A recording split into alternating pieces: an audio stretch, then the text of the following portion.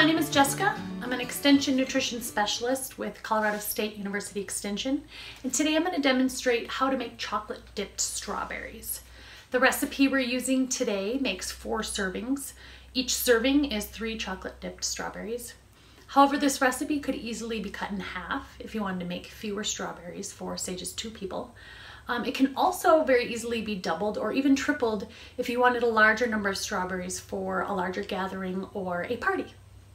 Okay, so I have my chocolate chips here, my half cup measuring cup, and a small bowl that I'm going to put the chocolate in to melt. I'm using this size bowl. It's a little bit smaller because then that way when the chocolate melts, it'll come up a little bit higher, which will be easier for dipping the strawberries in. If the chocolate is in a larger bowl, it'll spread out more and be a little bit more shallow, which might make it a little bit more difficult for dipping strawberries. Okay, so let's measure our chocolate chips.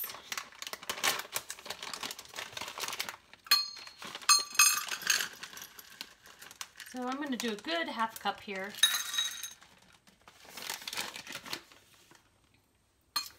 All right, and then I'll set those aside. When I'm ready to microwave them, I'm going to use a microwave method for melting my chocolate today. Another option is to melt the chocolate over a double broiler on the stove top. Okay, then I'm going to pick out, I've got this small colander here. You can use whatever you have that's nice for rinsing strawberries in. If you do not have a colander, you can use, just pull them out and rinse them one by one and set them off to the side into another bowl. But you do want to make sure that you're rinsing your strawberries in something where the water can drain out so that it's not sitting in any dirt or germs or anything like that as they're rinsing. You could rinse them one by one and then stick them in the colander like I'm going to do today. So I'm just going to count out my 12 strawberries from my pack right now, and then I'll take them over to the sink for rinsing under cool running water.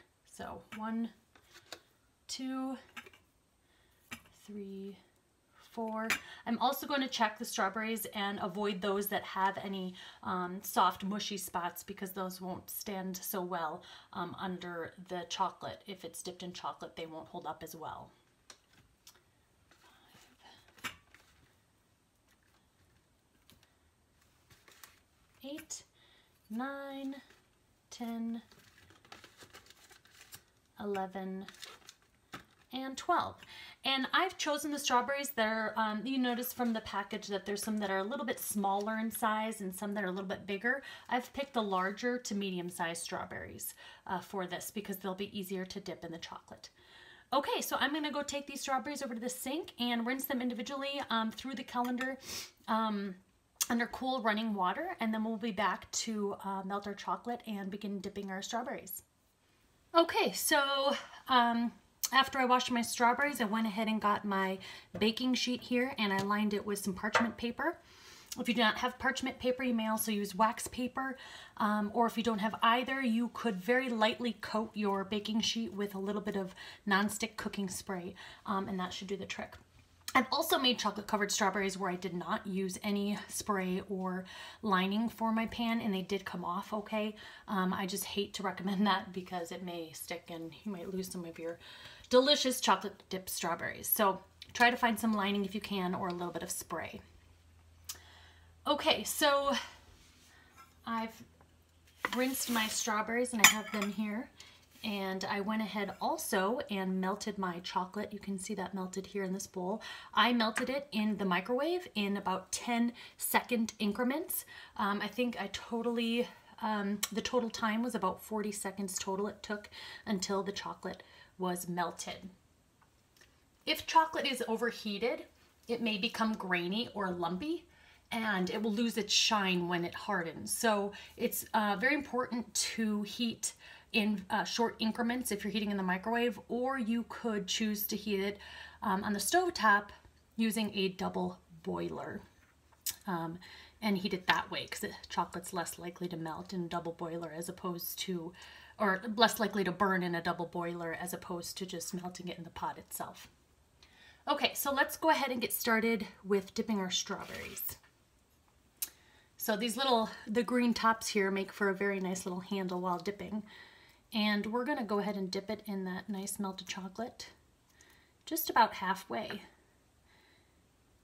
We're gonna let it drain a little bit and kind of twirl it, and then you can put it down on your baking sheet. I know these strawberries are a little bit in the way. Okay, so strawberries are a great fruit for someone with diabetes because they are lower in sugar and overall lower in carbohydrates than many other fruits. All fruits are great options because they have a lot of vitamins and minerals as well as fiber. But fruit is a higher carbohydrate food, so that is one food that people with diabetes need to be aware of and cautious of when consuming. But strawberries have a little less sugar and lower carbohydrates than most other fruits. Okay, so when I'm done dipping them, I'm just going to line them up on the parchment paper here. I did go ahead and let my strawberries dry a little bit after I rinsed them. I laid out a clean paper towel and let them dry there for a minute or two and kind of blotted them very gently because if they're too wet, the chocolate might drip off. So, and you want to dip them, as I mentioned, just about halfway because having a little bit of the red on the top show is really beautiful presentation for the strawberries.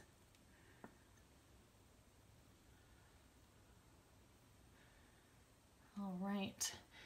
Strawberries were used in the nutrition analysis on the recipes here, but if you can't find strawberries or if it's out of season and there just aren't good ones at your local grocery store or market, chopped chunks of banana work really good. If you chop up a banana in about 1.5-inch chunks, those work really great for dipping in chocolate. Dried fruits such as apricots or figs also work really well dipped in chocolate and pair well with that. Those are just a couple other options if you can't get strawberries. But do keep in mind that the nutrition analysis, the carbohydrate content will change as those fruits, dried fruits and bananas are a little bit higher in sugar and higher in carbohydrates than strawberries.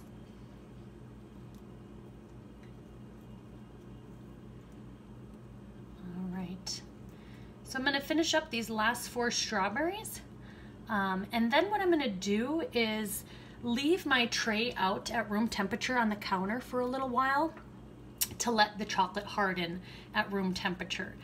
And then if you are not going to be eating these soon or today in the same day that you make them, after the chocolate's hardened and had some time at room temperature, you may go ahead and put them in the refrigerator. But if you are eating them the same day, it makes I feel that the strawberry as well as the chocolate tastes much better if left at room temperature. But like I said, if you're not going to be consuming them that day, you'll want to stick them in the refrigerator.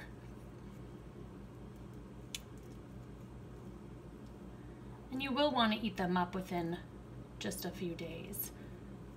Otherwise what happens is the strawberries begin to weep a little bit and some of the water starts to come out and the chocolate gets a little bit watery and slightly mushy.